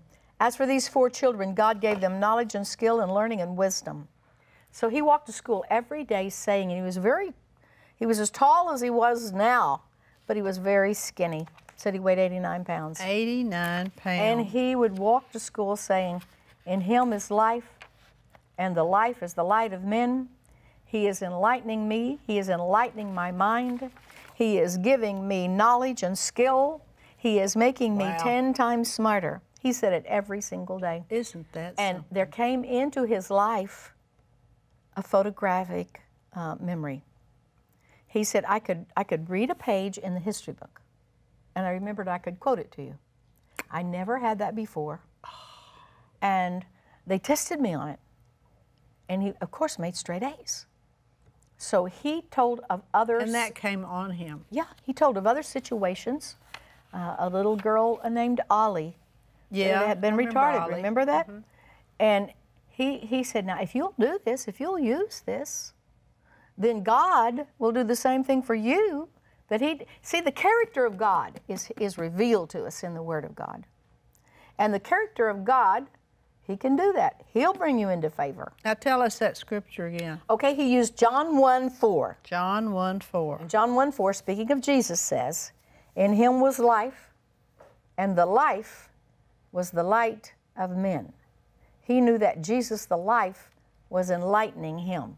See, knowledge is light. You have light on a subject. Darkness, you don't have any light on it. That's so he quoted that Jesus was giving him light, enlightening his mind, and that God was giving him knowledge and skill and wisdom, learning and skill and wisdom, and making him 10 times smarter. And it changed his mind, his brain, his thinking. But Brother Hagin always said, that'll work for anybody that'll work it. The Word works if you believe it in your heart. That's and awesome. say it with your mouth. He said it every single day. That is really And he went from D to photographic. Oh, what God And can he do was with really impaired, wasn't he? I mean, to begin with. Yes. It was Glory so to weak. God. Hallelujah. I'm going to do that. I'm telling you. We're looking at these things that are to come, which God tells, he tells us, that he knows the end from the beginning. Yes, he does. So at the beginning of the times of the Gentiles, he reveals what's going to happen to the end. And the first one that he reveals it to is a wicked king, King Nebuchadnezzar, Babylon. So let's take this up at Daniel chapter 2. Okay. I'm going to read a little bit here from the American Standard, and then I'll switch back to King James. In the 2nd year of Nebuchadnezzar's reign, Nebuchadnezzar dreamed dreams. His spirit was agitated and his sleep was interrupted. Dreams. The word is plural. Perhaps he saw this dream more than once. You know, Pharaoh had dreams. But his dream anticipated the establishment of the kingdoms that would influence the history of mankind until the coming of the Messiah. The times of the Gentiles. God gives dreams even to world leaders. And at Prayer Mountain, when we pray for our leaders, sometimes we pray for them that God will give them dreams. As he leads us, we use Job 33:14. God speaketh once, yea, twice, though man regardeth it not, in a dream, in a vision of the night, when deep sleep falls upon men and slumberings upon the bed. This is Job 33:16 now. Then he opens the ears of men and seals their instruction, that he may withdraw man from his purpose and hide the pride of man. He keepeth back his soul from the pit and his life from perishing by the sword. So this tells us that he often does this. And as the Lord guides us, he tells us to pray for leaders, and sometimes we do that. But we do know that he gives dreams to leaders, and he gave dreams to Nebuchadnezzar. And in the, it says, his spirit was agitated. The Hebrew says, his spirit pounded itself. Can you imagine your spirit pounding itself. I mean, he is frightened. He was agitated. He was frightened. He is scared. He was scared and disquieted. He is flat scared. Yes. So then he's got to find out. So then the king had the necromancers, the astrologers, the sorcerers, and the Chaldees called to tell the king his dreams. The necromancers are those who inquire of the dead. It's a brand of witchcraft. Chaldean is Latin and Greek for Kasdim, and it's the name of a particular nation which had become a part of the great Babylonian Empire, and they were particularly noted for practicing astrology. Nebuchadnezzar himself was a Chaldean. And they did greatly further the sciences of astronomy and astrology. Astrology, you know, that's the kind of a dark side of it, but then astronomy is the study of the stars and these things. So that was their particular thing that they did. And the Babylonians, for instance, you know why we have 60 seconds in an hour? And 60 seconds in a minute and 60 minutes in an hour? It's because of the Babylonians, the Chaldeans. They decided to divide time that way, and they did things on a base 60 system. So they're very, very, very adept in these things, even though they're off and of an evil, demonic way in astrology. They did know some things in astronomy. Verse 3, the king said to them, I've dreamed a dream. He called all these his council, and my spirit is agitated to know the dream. The king spoke to them in Aramaic. It tells us that. And the king spoke, verse 4, to the Chaldeans in Syriac, it says in King James, but it's Aramaic. Now, Aramaic and Hebrew are very closely related. If you saw the Passion, they had Jesus speaking in Aramaic. They use the same alphabet, and Aramaic is the only language other than Hebrew that is retained in the original form in the Scripture, and much of the book of Daniel is written in Aramaic. During the Babylonian captivity, it's what the people are going to speak while they're over there on the streets. They're still going to study in Hebrew, but he spoke to them in Aramaic, which was the language that they used there. And he tells to all of his council, you tell me the dream, and you tell me what it means. And they said, King, nobody can do that. And he said, well, if you don't, I'm going to chop you to pieces. That would give you some incentive. Yes, and I'm going to put you on a dunghill. And so then, of course, Arioch, who's the head of the chief eunuch, he tells to Daniel. Evidently, Daniel and the 3 Hebrew children were not in that group that he called in. He tells Daniel what happened. And so Daniel says, then in verse 18, well, let's start with verse 17, 2:17. Then Daniel went to his house and made the thing known to Hananiah, Mishael, and Azariah, his companions, that they would desire mercies of the God of heaven concerning this secret, that Daniel and his fellows would not perish with the rest of the wise men of Babylon. Then was the secret revealed unto Daniel in the night vision. Then Daniel blessed the God of heaven. Daniel answered and said, blessed be the name of God forever. Hallelujah. He has an outburst of praise, and ever, for wisdom and might are his. He changes the times and seasons. Now, later on when we read about the Antichrist, we're going to find that he wants to change times and seasons. Is that right? He really wants to do what God does. But God is the one that changes times and seasons. He removes kings and sets up kings. He gives wisdom to the wise and knowledge to them that know understanding. Thank you, Lord. He reveals the deep and secret things.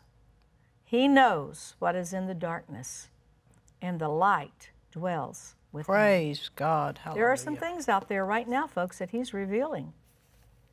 And we're studying the prophets and relying upon him to reveal to us these things. Praise and so God. Daniel then says, I thank you and praise you. You have made known to me what we desired of you. You answered our prayers. And so then he goes in to Arioch, and he tells him that I want to go before the king. Verse 25, then Arioch brought in Daniel before the king in haste and said unto him, I found a man of the captives of Judah that will make known unto the king the interpretation. I have found a man. Hallelujah. People are going to be looking these days. That's True. They're going to be looking for someone who can interpret to them what's happening. And really, that's what we're doing right now on this, Yes, that's because we're right. looking at the book, which tells us what's happening. And he tells to the king, that group around you, really demonically inspired, they can't do this. No one can do this but God. That's right. No one knows the meaning of this God. God gave it, they can't tell you. But, he said, verse 28, ooh, do you love this verse? Mm-hmm. There's a God in heaven that reveals secrets and makes known to the king Nebuchadnezzar what shall be in the end of days. We say latter days. And the king would have understood this. When Moses came down from the mountain, and we're going to show you this chart of the days, God showed to him that Adam was given a 6-day work week, a day being 1,000 years, 1,000 years being a day. And that at the end of that 6-day work week, he should have done something with the earth. Yes. But, of course, he turned it over, his lease, he turned it over to Satan. And then there's going to be the 7th day, the millennium. So we have the chart up there for you to see. Now, these days were divided into 3 groups. The first days were the days of chaos, the first 2,000 years. Then came the Torah, the days of Torah, 2,000 years. At the end of 4 days, 4,000 years, the Messiah was to come. Now, the Jews think he did not come. The Christians believe that he did come. Yeah. And so the 2,000 years of the Messiah is the 2,000 years of the church age.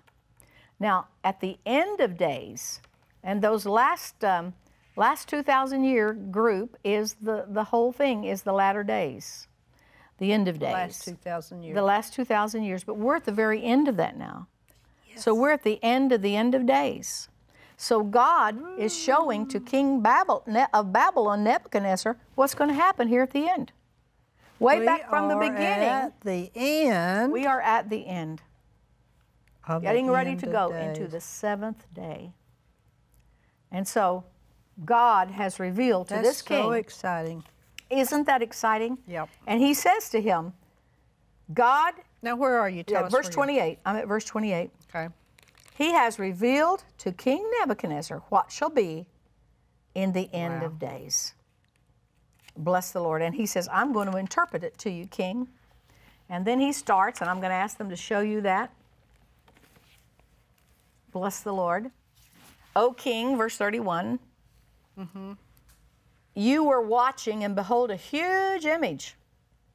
This image was immense, and whose brightness was excessive, stood facing you, and its form was fearsome. Now this is going to be a metallic image, but the whole thing is brilliant. Verse 34. Well, I'll read to verse 32. This image's head was of fine gold, his breast and his arms of silver, his belly and his thighs of, and the Hebrew says, or the Aramaic, this says, copper. His thighs were of copper. His legs of iron, his feet part of iron and part of clay.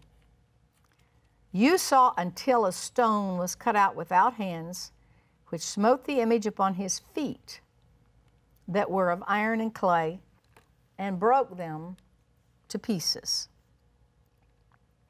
When this, now here it starts here with the head, the golden head, and the toes down there, part iron, part of clay. That's the extremity from the head. That's the last of the times of the Gentiles. And when this stone comes and hits them, crushes the whole thing, there's still parts of all of that in the image.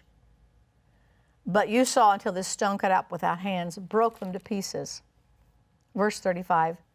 Then was the iron, the clay, the brass, the silver, and the gold broken to pieces together and became like the chaff of the summer threshing floors. And the wind carried them away, that no place was found for them. And the stone that smote the image became a great mountain and filled the whole earth. Now, it says they became like the chaff from the summer threshing floor.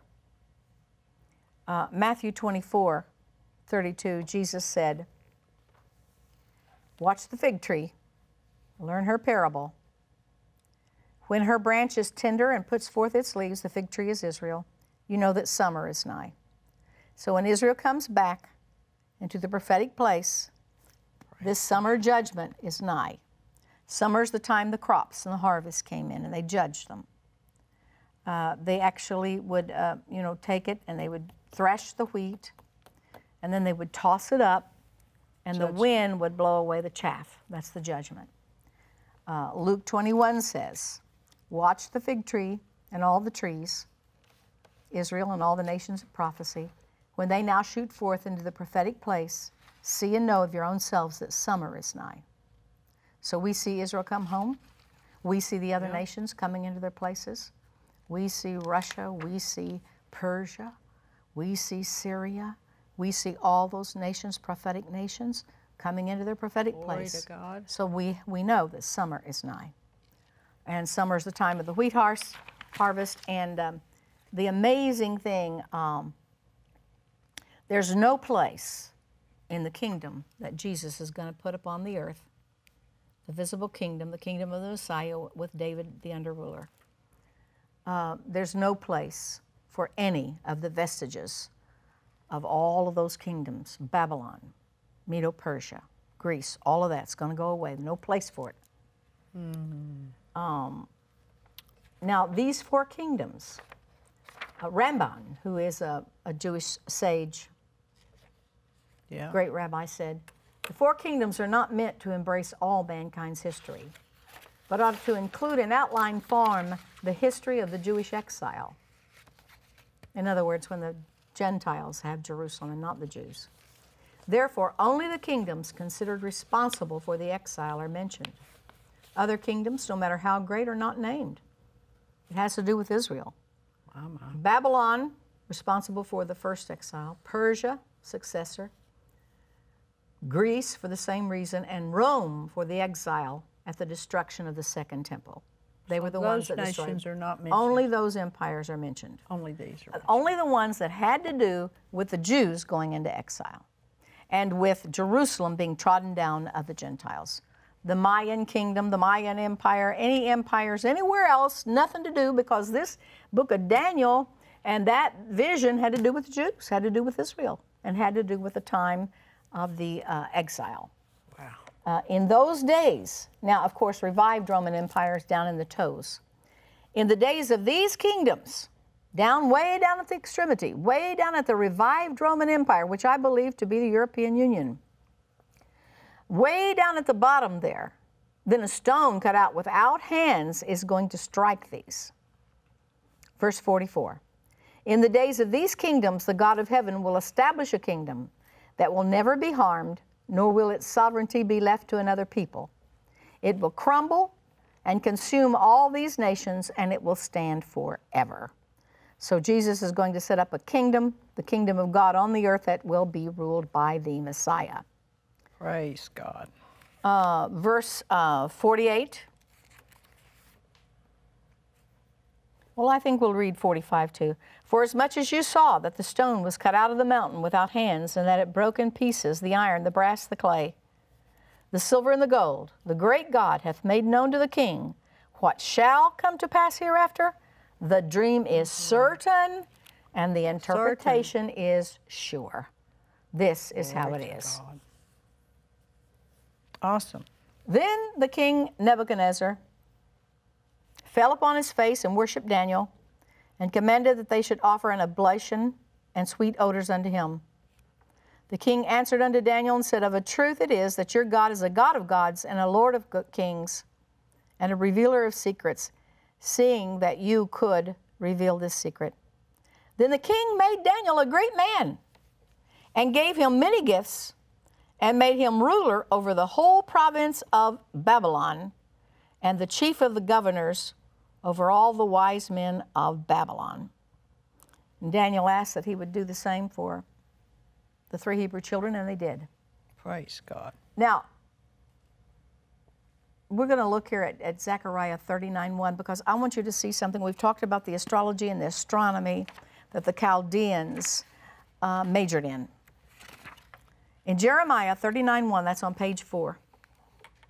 Okay. This is when Jerusalem was taken. It came to pass when Jerusalem was taken, in the 9th year of Zedekiah, king of Judah, Nebuchadnezzar, king of Babylon, and all his army came against Jerusalem and besieged it. Now those that were with him, it names who was there. The princes of the king of Babylon came and sat in the middle, verse 3, to wit, and it names them Nergal, Sharezer, Samgar-Nebo, and then it comes down to Nergal, Sharezer, Rab-Mag. Rab means head, and Mag means of the Magi. One of the princes that came with Nebuchadnezzar to besiege Jerusalem had the office of the Rab-Mag. He was the chief of the Magi. We see that again in Jeremiah 39:13. It mentions him again and calls him the Rab-Mag, or the chief of the Magi. It's a title, chief or head of the wise men, the Magi. Daniel was given that title. Daniel became the chief of all the wise men, or the Rab-Mag. Well, that's why the Magi knew there would be a star connected with the coming of the King Messiah. Numbers 24:17 says, it's a prophecy. It says, I see him, but not now. I behold him, but not nigh. There shall come forth a star out of Jacob, and a scepter shall rise out of Israel, and shall smite through the corners of Moab and break down all the sons of tumult. Daniel knew this prophecy, that there was coming a star and a scepter, a king, and a star had to do with the announcing of it. He would have taught that during all the years that he was the Rab-Mag, that he was the head of the Magi, of the great Babylonian Empire. He would have taught, we're going to have a king. We're not going to be here in Babylon forever. There's a king coming, and a star is connected to it. Hallelujah. So those wise men that came out, remember, Babylonian Empire was huge. We have a map of it. Probably they'll put that up. Huge. And he was the head over all that they honored so much that had to do with astronomy. And he taught them, there's one coming. Praise. So they were watching for it. And when they saw it, whatever form it was, supernatural or whatever, they left and they followed that star and they came to Bethlehem at just the right time. Praise God. Right on time. Right on time, because Daniel knew. Praise the Lord. Now that's just how cut and dry our future is. That's right. It's going to be one way, and that's the only way. That's the only way it's going to be. What's written. Right. Glory to God. If you want to know it, you got to go to the prophets. Wow. Isn't that exciting? Woo. We'll be right back.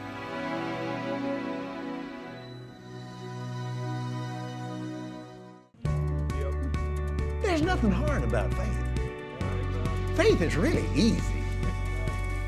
It's just simply believing what God's already said instead of what somebody else said. Fear believes what somebody else said. Faith believes what God's already said. Come to a Kenneth Copeland Ministries event. The 2014 Branson Victory Campaign, February 27th to March 1st with Kenneth and Gloria Copeland at Faith Life Church in Branson, Missouri. The 2014 Southwest Believers Convention, June 30th through July 5th with Kenneth and Gloria Copeland and their special guests in Fort Worth, Texas. The 2014 Washington, D.C. Victory Campaign, November 13th through 15th with Kenneth and Gloria Copeland at the Hilton Memorial Chapel in Woodbridge, Virginia.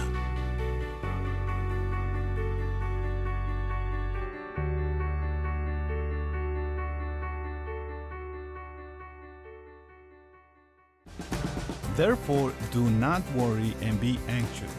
The whole Bible preaches against worry because it produces stress, strain, and death.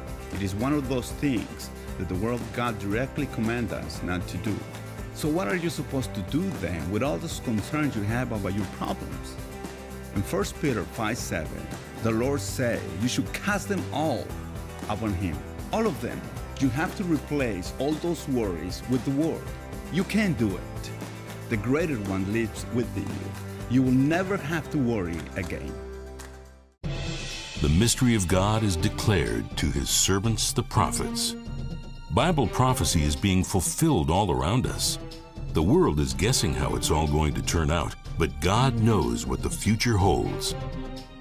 Discover God's unfolding plan for you and your family in the End Times package, your spiritual preparation kit. Live in hope and without fear as you study the book of Daniel with Billye Brim's complete syllabus. Chapter by chapter, you'll learn what the prophets revealed about the days we live in. It's never been more important to be led by the Holy Spirit. Kenneth Hagin's book, How You Can Be Led by the Spirit of God, is an excellent resource to help you tune in to God's voice.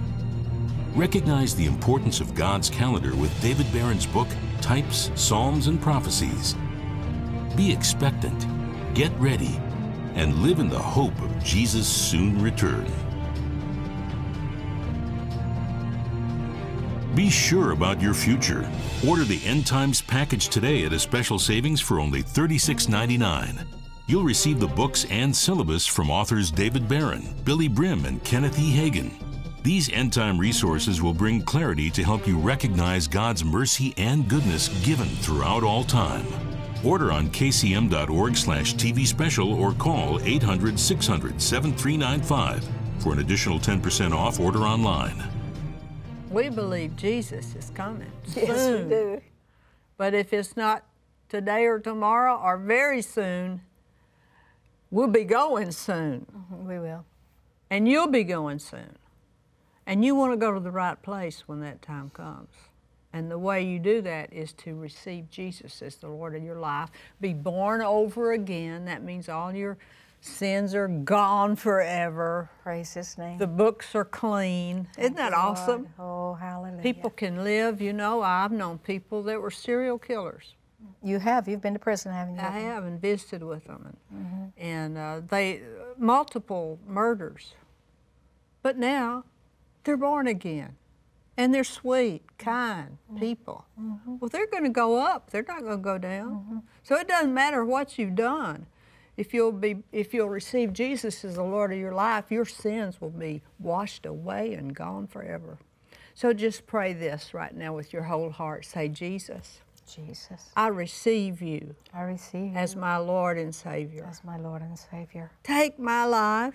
Take my life. And do something with it, Lord. Do something with it, Lord. I give it to you. I give it to you. Glory to God. I receive. I receive. I'm born again. I'm born again. Say, fill me with your Spirit, Jesus. Fill me with your Spirit, Jesus. Holy Spirit, come into me. Holy Spirit, come into me. In Jesus' name. In Jesus' name. If you prayed that prayer with your heart, you're born again. Heaven will be your home. You could go today and you'd go straight to heaven. Or if it's 10 years from now, which I don't think it will be, but if it is, you be ready, and you stay ready. You get in a good church. You get in the Bible. You keep watching the broadcast and grow. We have a salvation package we want to send you. A book that's called He Did It All for You. 2 brochures on how to read your Bible, how to study your Bible. This will help you get started in your new life. Find you a church that preaches the Word of God and preaches faith to you and what the Bible says, and get in it and grow. Hallelujah. This book we want to send you will help you grow and understand what belongs to you. Billye and I'll see you again tomorrow. And you request now your free salvation package on kcm.org, or you call, or however you want to contact us. And we'll send you some good things absolutely free that you can grow on. And then you get busy and find you a church. Get in it, one that preaches the Word of God to you. Billye and I rejoice with you. We're so excited about those of you that have come to the Lord today. That makes it all worthwhile. Hallelujah. So share your testimony, get in a good church. Be sure and let us know what happened to you. Partnerships is key. We're a partner with the ministry, and it's a big deal. I think both ways. You know, we're helping support his ministry and helping him do what he needs to do, but and he's there for us. So, to me, we can just do so much more together than we could do apart. That's all. Yeah, and there have been times that we really needed it, and a call comes in from the prayers, and it just seems to work out like that.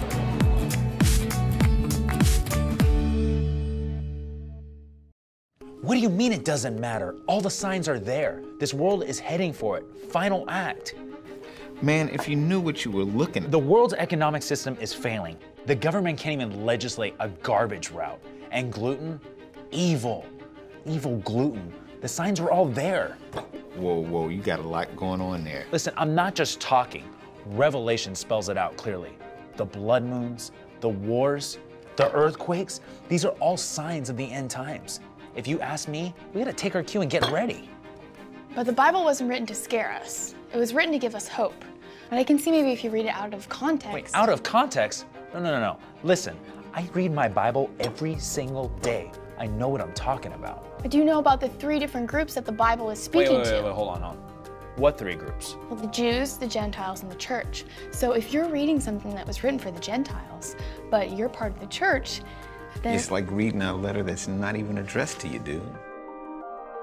When you make Jesus the Lord of your life, that's when you become part of the church. So when you read the Word, it's the promises to the church that are meant for you. And that's where you find out what God says about you, what He has for you, and what He wants to do through you. So all of these signs are not billboards of doom for the believer. It's more like God's time clock, letting us know when Jesus is coming back.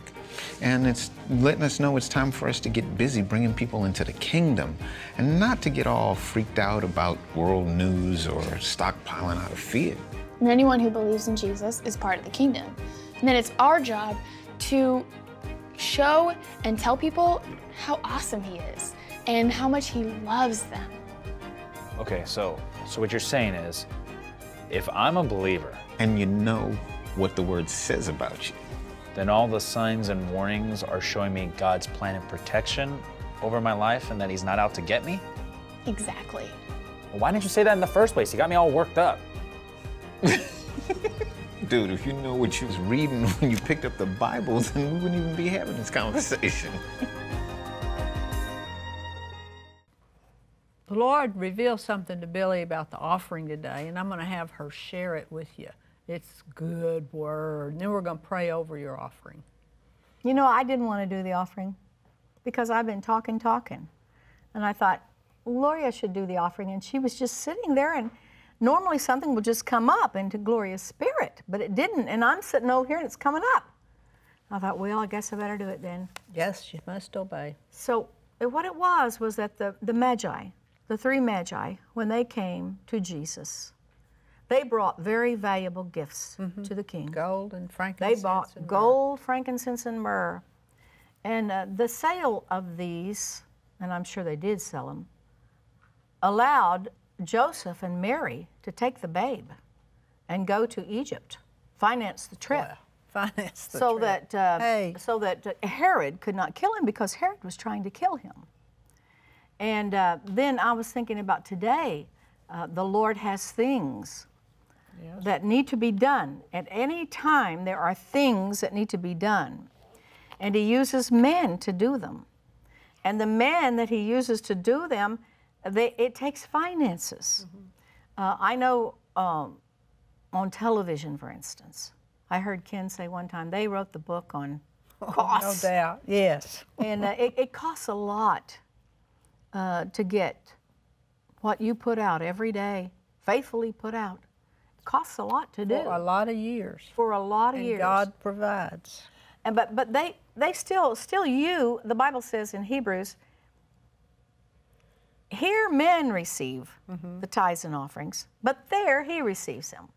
So when you give, when I give, we're still giving to Him. That's right. And it's still for His work. But here men receive it, like Joseph and Mary and Jesus, so that they can do what needs to be done. They needed to go. You need to get these broadcasts out. Yes. And of course there's blessing for you. Amen. And of course you reap.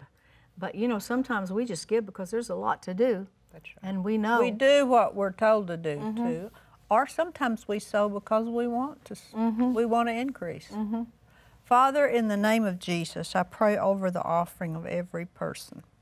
I thank you, Lord, we receive that gift that's offered up to you in your name, and we speak blessings of increase over every person that sows into the offering, and over those that would sow if they had it, Lord. Yes, Lord. And we thank you for Bring your them something. generosity and your blessing.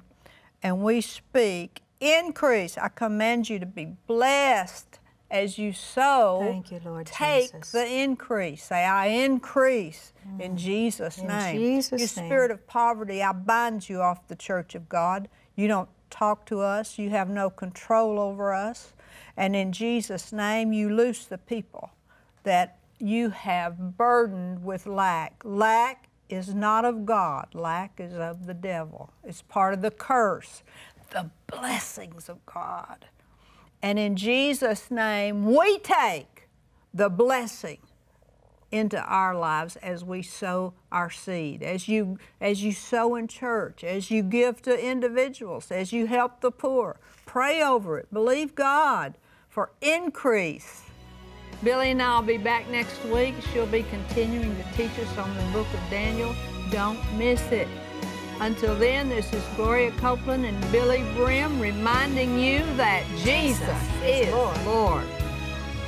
Thank you for joining us today on the Believer's Voice of Victory. To purchase this week's broadcasts on DVD or MP3 on CD, go to our website or call us today. Remember this week's product offer. These ministry tools are designed to help you live a happy and successful life in Christ. Get the Word working in your life and experience all God has for you.